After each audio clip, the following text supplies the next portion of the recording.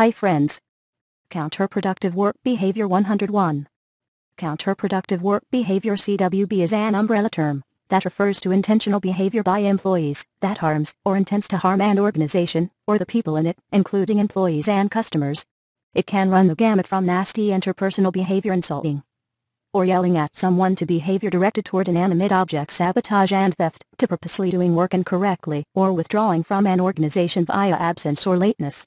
The authors describe the individual and environmental factors that increase the likelihood of CWB, which include interpersonal conflict amongst employees, job insecurity, and perceptions of organizational injustice.